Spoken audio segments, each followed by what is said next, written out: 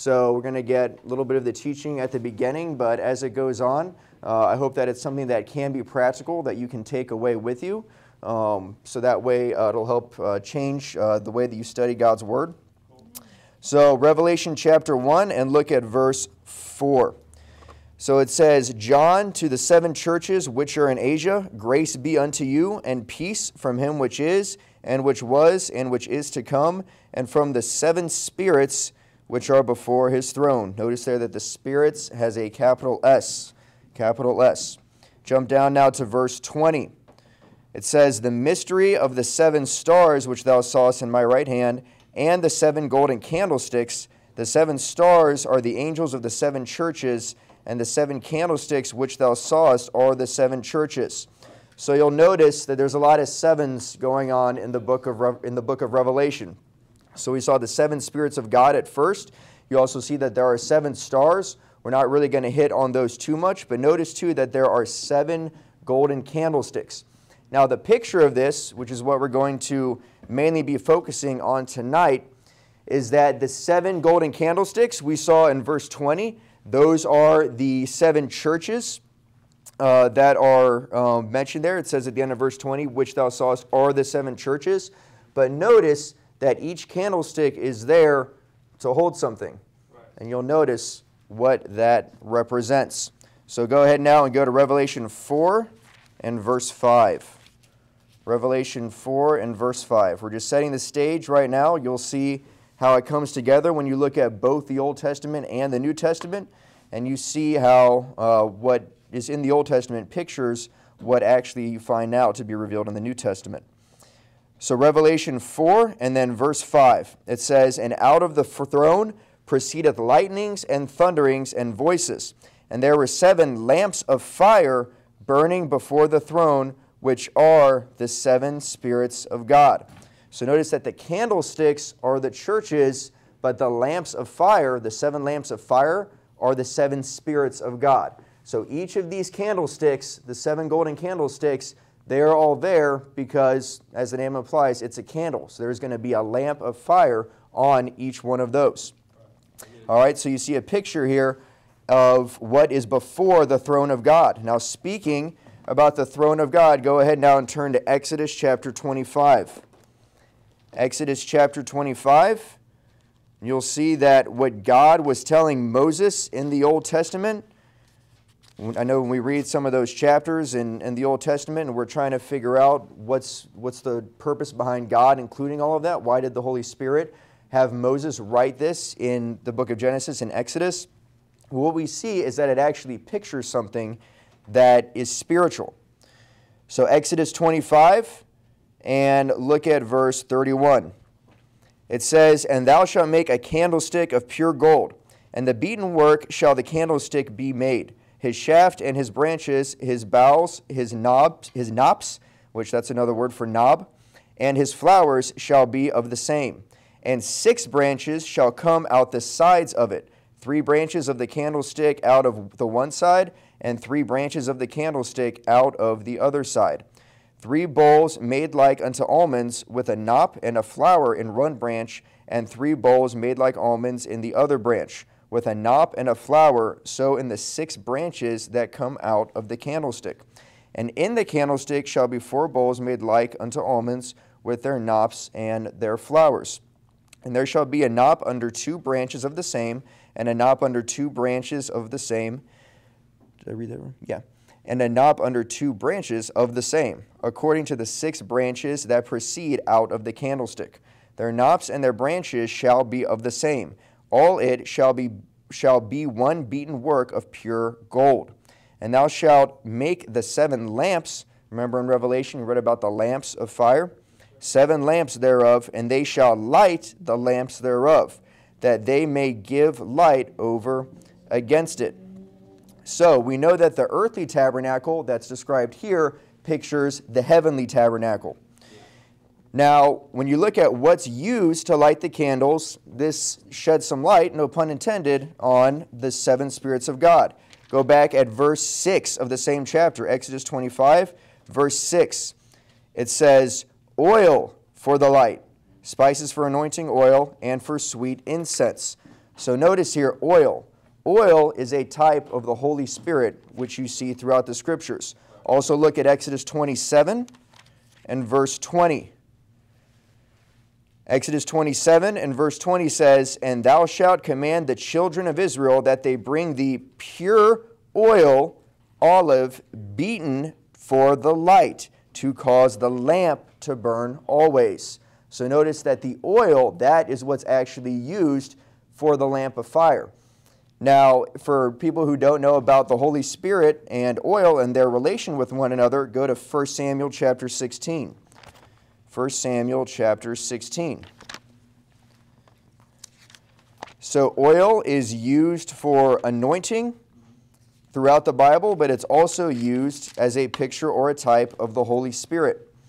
So look at 1 Samuel 16 and verse 13. It says, "Then Samuel took the horn of oil and anointed him in the midst of his brethren. Now the Spirit of the Lord came upon David from that day forward. So Samuel rose up and went to Ramah." So what you see there is that when David is physically anointed with physical oil, it's actually a type or a picture of a spiritual transaction that's taking place. That's when the Holy Spirit of God comes upon him. So you see that oil and the Holy Spirit are very much tied together, and oil is exactly what's used to light the lamps of fire on the golden candlestick. Now, let's go to Isaiah chapter 11. Isaiah chapter 11. Now, most people in here know about this passage, and it's fascinating when you look at it and what the Bible says. Now, when we're trying to figure out what the seven spirits of God are, or what they might represent, the answer is found in Isaiah 11 and verse 2.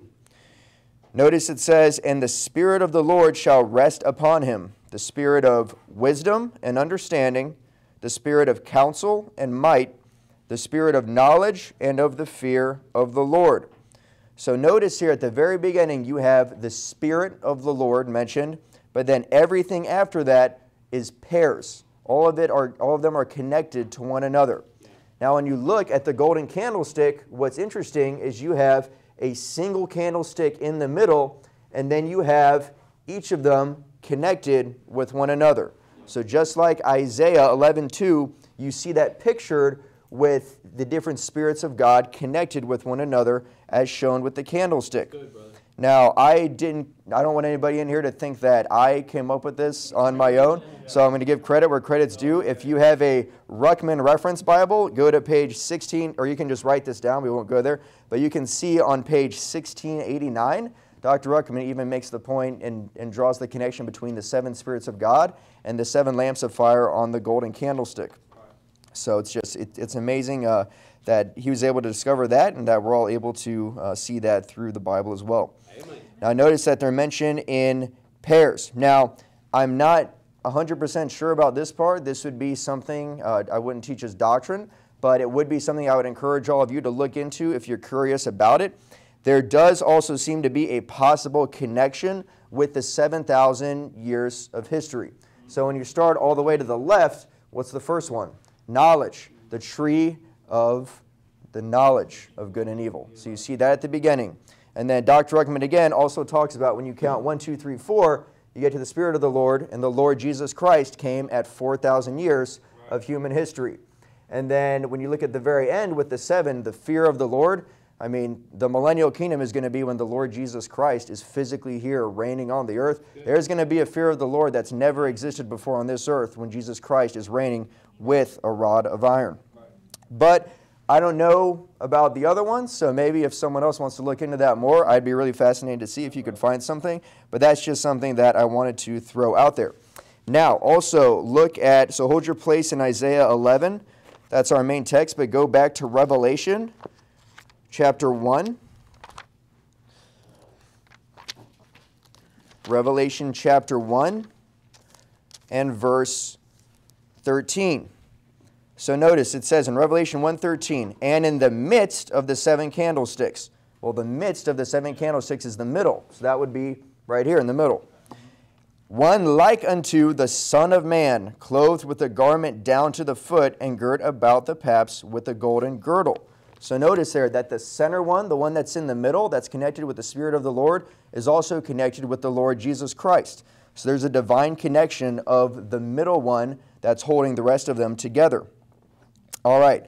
So now what we're going to get into a little bit is going into the different spirits of God and what they represent. Now, something that I think is fascinating is that science recently has actually caught up to what the Bible said all along, written in the book of Isaiah. So this is BC 713 is what I have in my Bible.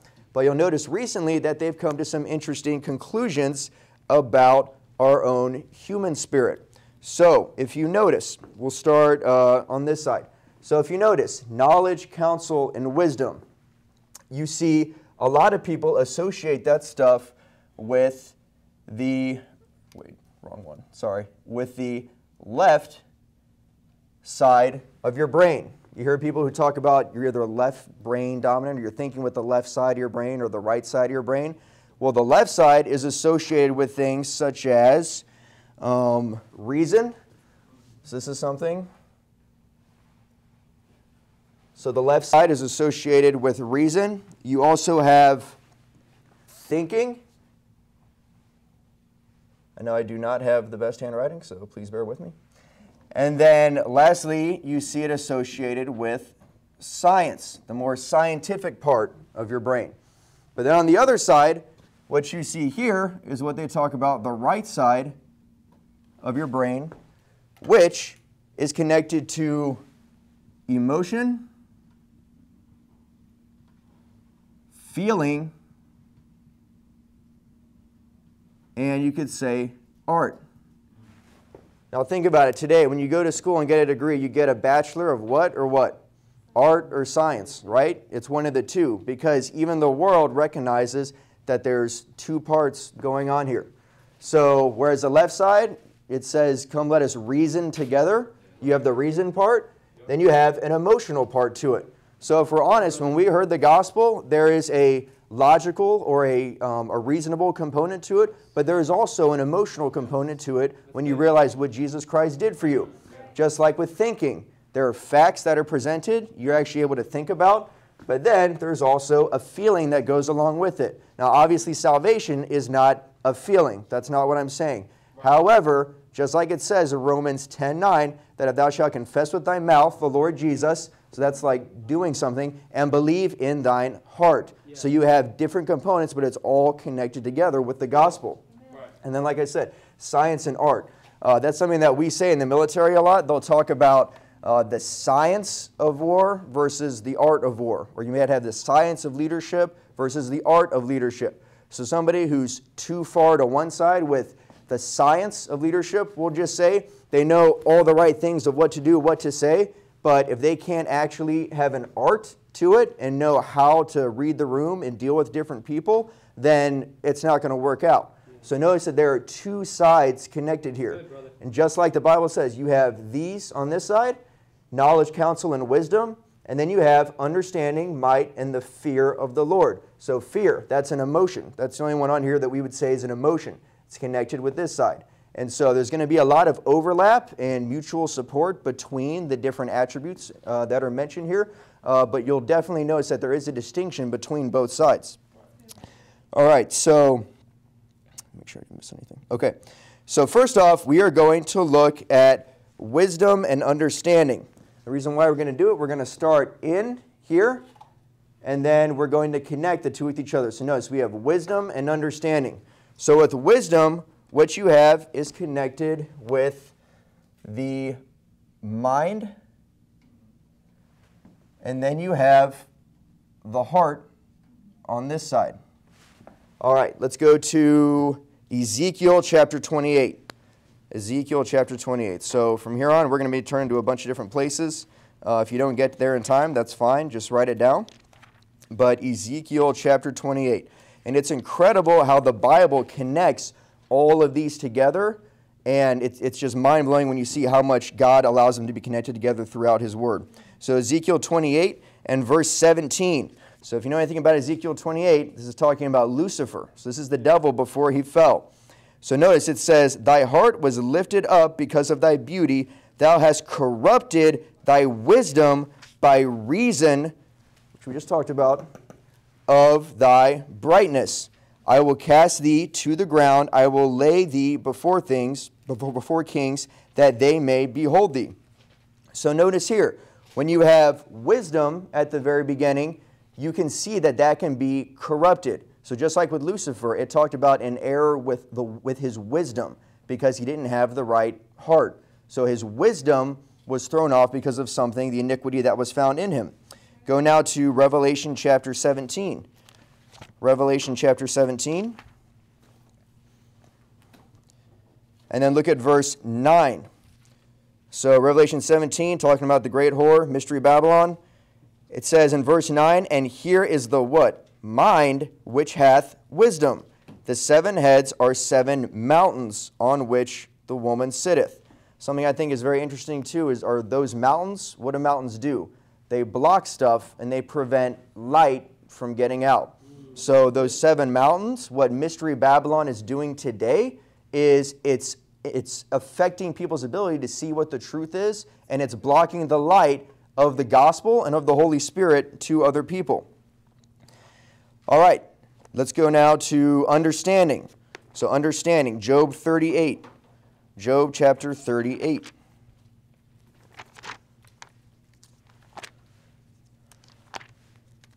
Job 38, and then we'll look at verse 36.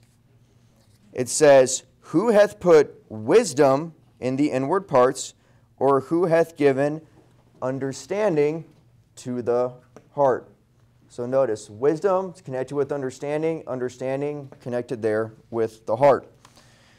Next, go to Proverbs chapter 3. Proverbs chapter 3.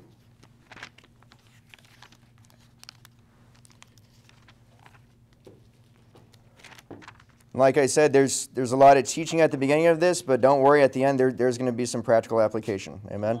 So we're not going to let the knowledge puff us up. We're actually going to do something with it. All right, so Proverbs 3 and verse 5. Trust in the Lord with all thine heart, and lean not unto thine own understanding.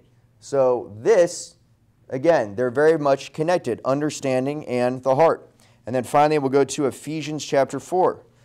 Ephesians chapter 4. And there are literally hundreds and hundreds of verses that I'm skipping, and you'll see a lot of these attributes mentioned together all over the Bible. So I'm just picking some of the highlights that stuck out for me, but I'd encourage you to look up all these verses as well and see just how connected they are throughout the Bible. Ephesians 4:18. So, talking about the old man, it says, having their understanding, right here, darkened, being alienated from the life of God through the ignorance that is in them because of the blindness of their heart. So because their heart's blind, their understanding gets darkened. So notice the connection here. So on one side with wisdom, you have something that's more associated with the mind. And on the other side, you have understanding, which is more associated with the heart. And I actually did that backwards, sorry. So that's going to be the top one.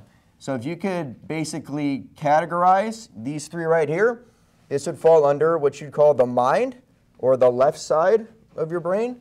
Over here, you have the heart, or the right side over here, more of the emotional part, all right?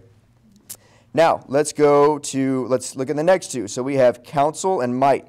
So go to Job chapter 12. Job chapter 12.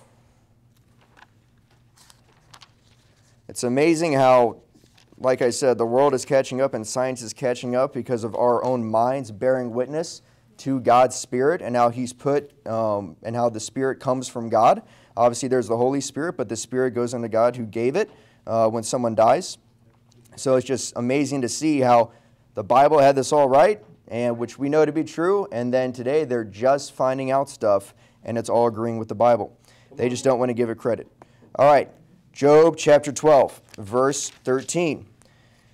It says here, with him is wisdom and strength, he hath counsel and understanding. So notice here, wisdom and strength, and then counsel and understanding. So understanding is there. You have counsel over there, also with the wisdom. But if you notice too, strength is the word that's used, but you could also say might. So might's included in there too. So notice you have all four of these mentioned together. So counsel, wisdom, understanding, and might or strength. When I try to look up all the instances of the word might in the Bible, it gets kind of hard because the word might can be used as in like you might do something. So that one's a little bit trickier, but strength, we all know that strength and might are synonyms. So that also illustrates the point. Go now to Psalm 107. Psalm 107.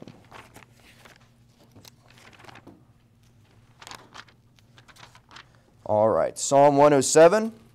And then look at verse 11. This is a very eye-opening verse, and it says a lot about the Bible issue today. It says, because they rebelled against the words of God and contemned the counsel of the Most High. So notice here, the counsel of the Most High, in that part, has to do with people rebelling against the words of God. So notice, who's the biggest opponent today for the words of God being preserved in the King James Bible? It's the scholars, the textual critics, the people who are too much focused and wrapped up in their own minds. So because their minds are off balance and they're messed up with their mind, then notice here that they rebelled against the words of God. It's an issue in their heart, but it's also an issue in their mind. Notice too that... Yeah, so you just notice that as well. There's an issue on multiple levels. Let's go now to Psalm 119. Psalm 119. Psalm 119 and verse 24. So this one's short but sweet. Unlike the rest of the chapter, Psalm 119 is an amazing chapter, all about the Word of God and the words of God. But notice in Psalm 119, 24, it says, thy testimonies also are my delight and my counselors. So the testimonies of God, what you see when you read throughout Psalm 119 is the psalmist is constantly making references to the testimonies of God, the commandments of God, the Word of God, the words of God. The words that we have right here in our King James Bible, those are our counselors. That is counsel. That's what God gave us with His Holy Spirit to give us counsel. So notice that the words of God themselves are our counselors. And then finally look at Proverbs chapter 12. Proverbs chapter 12. Proverbs 12, and then look at verse 5. So the thoughts of the righteous are right. So thoughts, you have that like thinking connected with the mind. But the counsels of the wicked are deceit. So again, it's showing you that the counsel of the wicked, it's an issue with what are they filling their mind with? What are they thinking about? They're trying to rely on human reason, human thinking, and what science has to say instead of what the Bible actually has to say. All right, now looking at might. Go to Job chapter 9. Job chapter 9. Job, Psalms, and Proverbs are especially rich with all of these. It's a blessing to read through it. All right, Job chapter 9 and verse 4. Job 9:4. It says, he is wise in heart and mighty in strength, who hath hardened himself against him and hath prospered. The point here is that might is connected with the heart. So whereas we saw counsel, the counsel of God being connected with your mind, that's the way that He ministers to your mind. With might, the might, that's connected with the heart. That's connected with the heart. And I forgot to write this down at the beginning, so that's my bad. But if you notice, you see here with counsel, you get teaching. And then with might, we get our strength. And you see that there's power in preaching. So notice, you have teaching, which is aimed at the mind. But then you also need to have preaching, which is aimed at the heart. That's good, brother. Amen. So notice, we need both of them. So just like we need our mind ministered to, we also need our heart ministered to. We get teaching for our mind, we get preaching for the heart. If you miss one, then you're going to get all imbalance. These candlesticks are all going to go down on one side, these ones are all going to raise up because you're out of balance at that point. And that's mainly what the practical application is going to be, but not going to spoil that yet. All right. Okay, and then finally look at Matthew, not finally for just might. Go to Matthew chapter 14. Matthew chapter 14.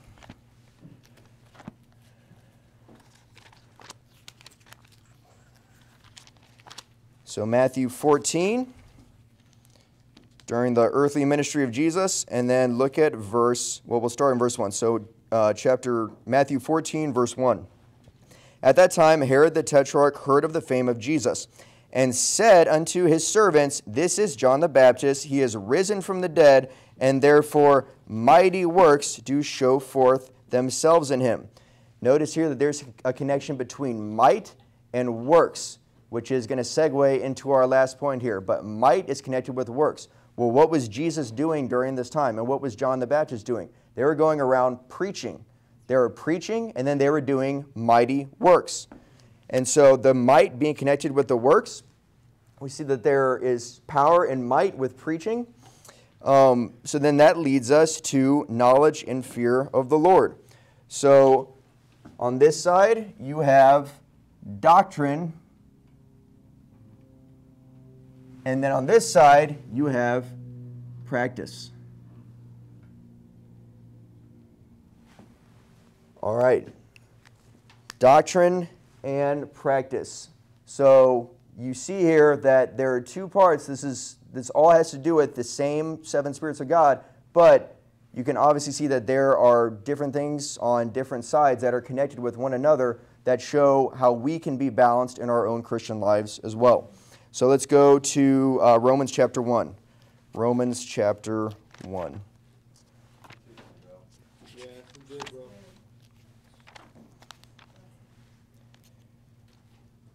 Romans 1 and verse 28. So this is very eye-opening. So most of us are familiar with Romans 1, especially towards the end of the chapter. But look what it says. It says, And even as they did not like to retain God in their knowledge, God gave them over to a reprobate mind. So they didn't want to retain God in their knowledge. So then guess what? Reprobate mind, to do those things which are not convenient. Now look at 1 Corinthians 8. 1 Corinthians 8. 1 Corinthians 8, and then verse 1. Now, as touching things offered unto idols, we know that we have all knowledge. Knowledge puffeth up, but charity edifieth. Knowledge is the thing that puffeth up. Remember from Ezekiel 28, with wisdom being connected with Lucifer, and that had to do with his sin. So we see that knowledge puffeth up, but what edifieth? Charity, which is your heart. That's an emotion. So that's where you see the balance. Because if you go too far on one side with the knowledge, but you don't balance it out with charity in this case, but that again is tied to the heart, then you're going to be off balance and you're not going to be able to please the Lord. And then finally, we'll see the fear of the Lord. Pretty obvious, fear is an emotion. Look at Proverbs chapter 1. Most of us probably have this verse memorized, but we'll still turn there. Proverbs chapter 1 and verse 7. It says, the fear of the Lord is the beginning of knowledge. So guess what? The fear of the Lord here, connected right here to knowledge on that side. Fear of the Lord is the beginning of knowledge, but fools despise wisdom and instruction. I would dare say instruction is like preaching. So again, you have someone disregarding both sides. Let's now go to 2 Chronicles 17. 2 Chronicles 17.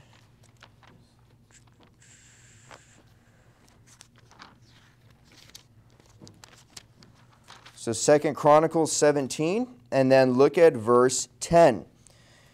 It says, And the fear of the Lord fell upon all the kingdoms of the lands that were round about Judah. So look what happens. So when the fear of the Lord is present, what happened? It says, so that they made no war against Jehoshaphat. So them choosing to not make war was because of the fear of the Lord. So what you see there is the fear of the Lord impacts what you do, your practice. The fear of the Lord caused them not to go to war. Look now at Job 28. You see this also in Job 28.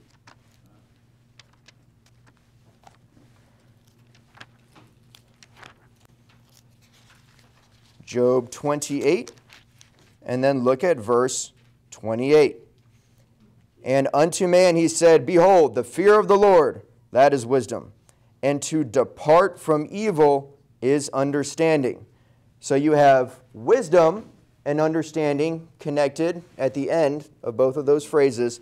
So then that means you have the fear of the Lord being connected with departing from evil. Your practice, what you choose to do. All right? So you see that both of those are connected. And then we'll look at Acts chapter 9. This will be the last passage for this, Acts chapter 9. Acts 9 and then verse 31.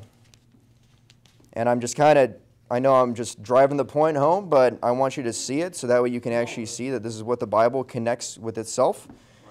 It says in Acts chapter 9, verse 31, Then had the churches rest throughout all Judea and Galilee and Samaria, and were edified, and walking in the fear of the Lord, and in the comfort of the Holy Ghost were multiplied. So it says the churches, the complement that it gives the churches that are here is they were walking, so that's doing something, their practice, in the fear of the Lord. I also think it's pretty awesome, too, how notice you have fear and comfort connected together. So walking in the fear of the Lord, you get the comfort of the Holy Ghost. What do those both minister to? Your heart. Comfort, that's an emotion, right? The fear of the Lord, God says, if you fear me, then guess what? You're going to get comfort. I'm going to give you an emotion back. You give God that emotion, fear, He'll give you back that emotion of comfort. That's good. Amen. All right, now, okay. Go now to 1 Corinthians 12. 1 Corinthians 12. 1 Corinthians 12 and verse 13. So when we tie all of this together, just like with the center right here, you have on these sides, it deals with the mind, which receives teaching, and that's how you learn doctrine. But then you also have the heart, which has to do with preaching and practice, that affecting what you do. But all of this falls under the umbrella of what the Bible calls your spirit. So if you ever want to know what your spirit is, we know that we have a body, a soul, and a spirit. Body, that's pretty obvious. We're all looking at each other right now, our physical bodies. We can see the soul. It talks about it having a shape in the Bible. But the spirit, that one's a little bit more mysterious. You have to really study it more to figure out what the spirit is. Well, if you would like a visual representation of the spirit, this is it right here that the Bible provides you. Within your spirit, you have your heart and you have your mind. And in order to not get imbalanced one side to another, you need the Spirit of the Lord in the middle so that way you don't get imbalanced. The Holy Spirit is what balances out your human spirit. All right, so 1 Corinthians 12 and verse 13. It says, For by one Spirit are we all baptized into one body. Okay, but wait a second. I thought there were 7 spirits of God. Well, guess what? There's still one Spirit because all of these together, God still considers it one Spirit. The Spirit of the Lord is what's holding it all together. So there's still one Spirit, but just like with the Godhead, the Trinity, we might not be able to fully understand that. Just like there's 3 in 1, well, there's also 7 in 1. And it shows you that God, so I've heard it said that God's reasoning never contradicts our human reasoning, but it usurps it. So if this is what the Bible says, then we believe what it says, even if we might not understand it fully. Good, amen. Now let's look at Ephesians 4. Ephesians 4. So Ephesians 4 and verse 4. There is one body and one Spirit, even as you're called in one hope of your calling. So I just say these verses just to say that there is still one Spirit. However, within the one Spirit, right here in the middle, this one doesn't have something to balance it out. The Holy Spirit's there in the middle. That's what the anchor is, and He's the one that holds all of it together.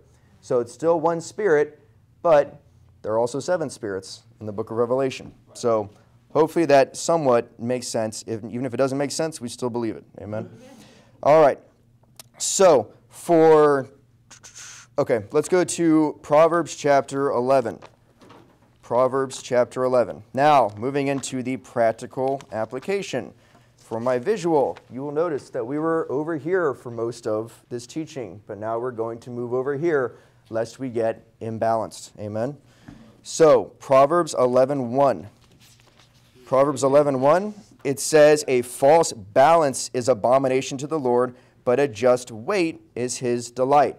And you see this visually illustrated with the Holy Spirit, the Spirit of the Lord, balancing out your own spirit. So notice something. When people get presented the gospel, you'll usually find that they reject it, the ones who reject it, because obviously people can accept the gospel, but the ones who reject it, it's usually because of some imbalance to one side. When you witness to atheists, they will go heavy on this side because it contradicts their reason and their thinking and what science says. But then you talk to some other people who are imbalanced on this side, and they say, I don't understand how a loving God could send people to hell. So you notice that it's an imbalance in their spirit that causes them to reject the gospel. And the only way that you're going to have your mind and your heart balanced is through the Spirit of the Lord. This is your human spirit, but you need the Spirit of the Lord right here to keep each side perfectly balanced. Okay, so practical application is simply, what are you doing with your knowledge? So for us as Bible believers, so I'll hit one side of the aisle first, but we got to hit ourselves, all right? So on one side, you have the more emotional side of Christianity.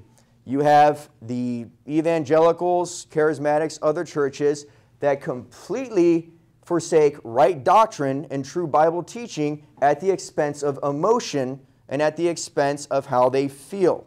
Right. So you have an imbalance in a lot of Christian churches today on that side, and that's why when they're trying to be used by the Lord, because there's that imbalance, because the Holy Spirit, they haven't yielded to the Holy Spirit and they haven't submitted to Him, then what you're going to see is that affects their Christian living and their ability to please the Lord. It's because they're imbalanced.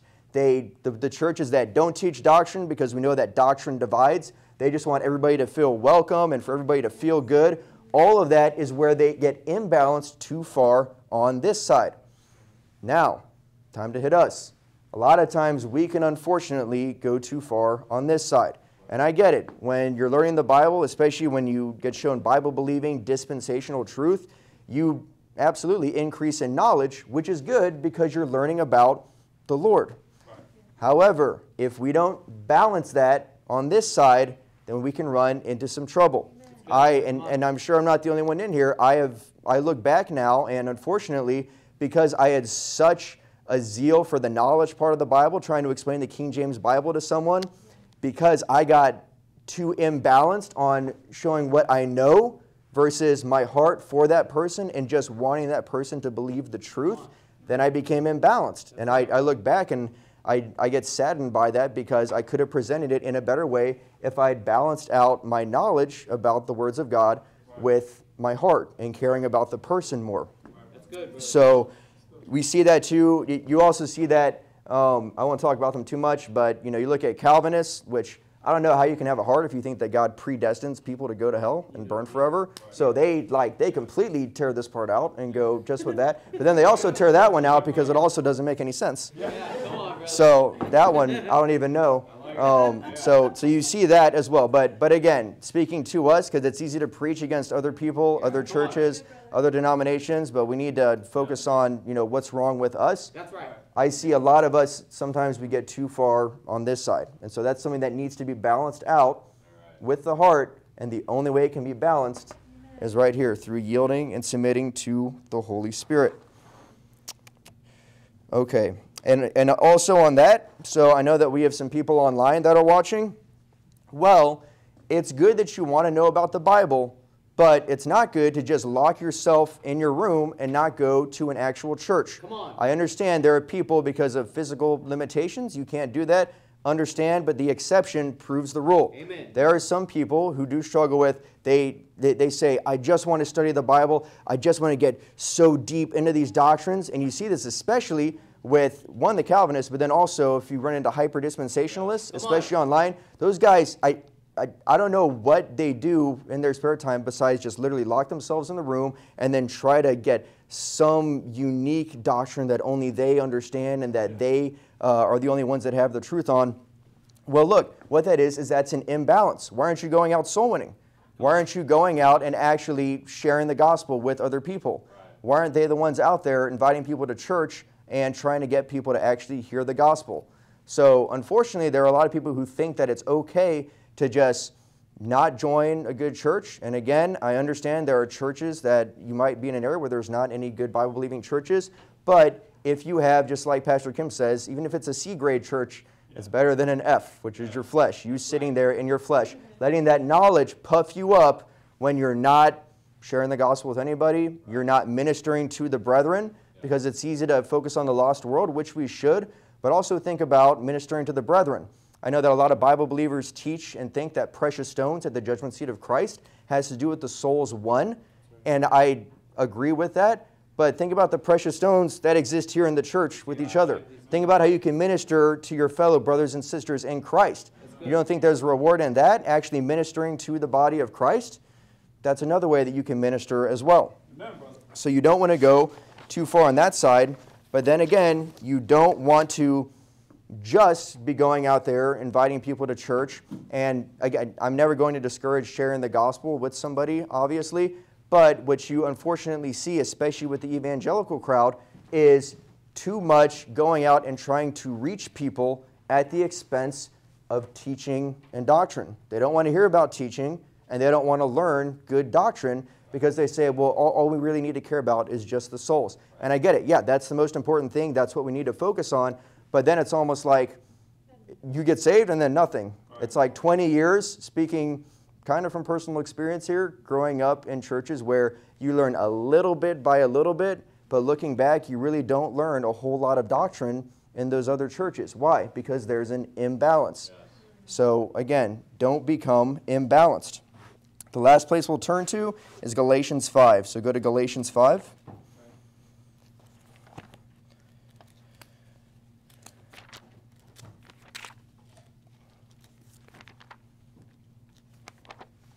Galatians 5, and then look at verse 16.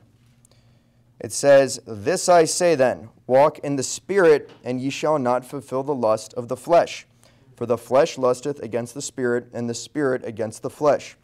And these are contrary the one to the other, so that ye cannot do the things that ye would." So notice here, you have your flesh, which that's your body, that's your physical body, but it also includes your human spirit, the thoughts that you have. That stuff goes directly contrary to the Holy Spirit. So you can either give into what your own human spirit wants to do, which is from your flesh, or you can yield to the Holy Spirit instead. So the key here is the only way to be balanced is yielding to the Holy Spirit. Don't yield to your human spirit, yield to the Holy Spirit. And that's the constant battle that we always struggle with.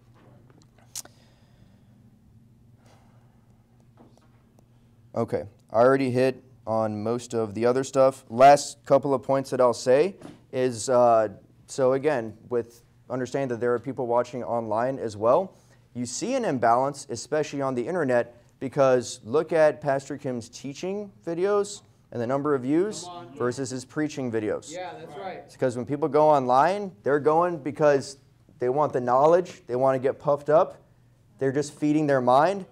But then why aren't they watching the preaching videos too? Come on, that's why? right. Because that's hitting their heart. That actually affects how they live.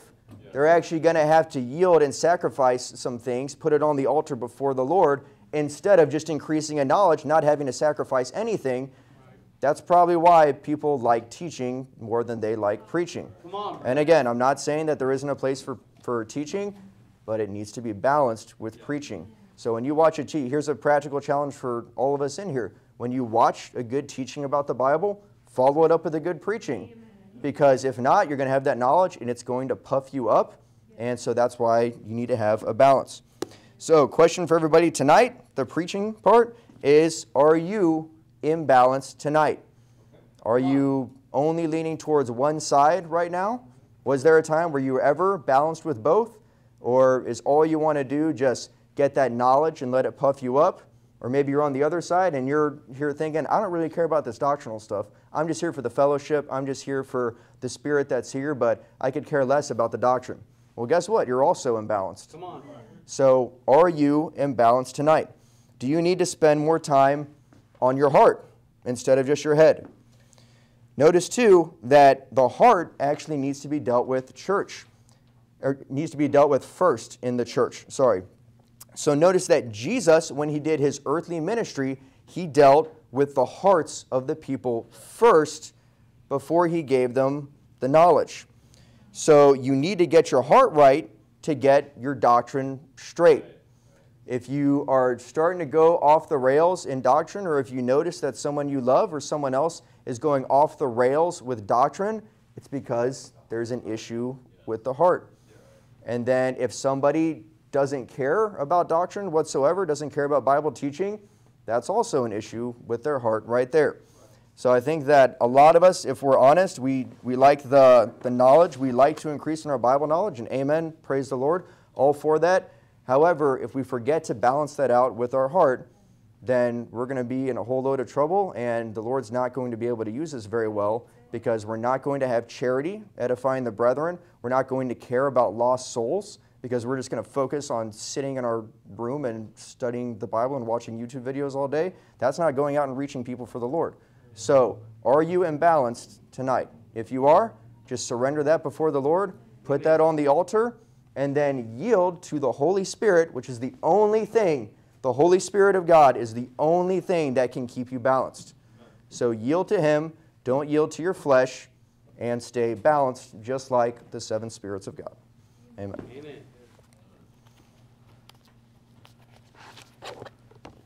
All right. Yeah, praise God. Good teaching. Amen. Amen. All right. I can just go ahead and close in prayer. Yeah, Let's do okay. that. Father, I thank you for this day. I thank you for the chance to teach and preach your word. And Father, I thank you for just the absolute amount of riches that we can't even comprehend that are found in your word. Father, we thank you for giving us a perfect word with the King James Bible. Father, I thank you that we don't have to haggle and worry about what our own interpretations are. We have your words right here in front of us.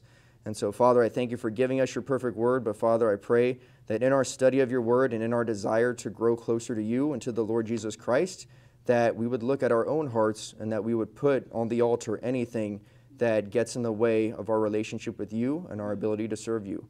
So, Father, I pray that this edifies the hearers and that you would please bless your word. Please bless everyone tonight. Give them a safe trip back home. And, Father, we love you. And it's in Jesus' name I pray. Amen. Amen.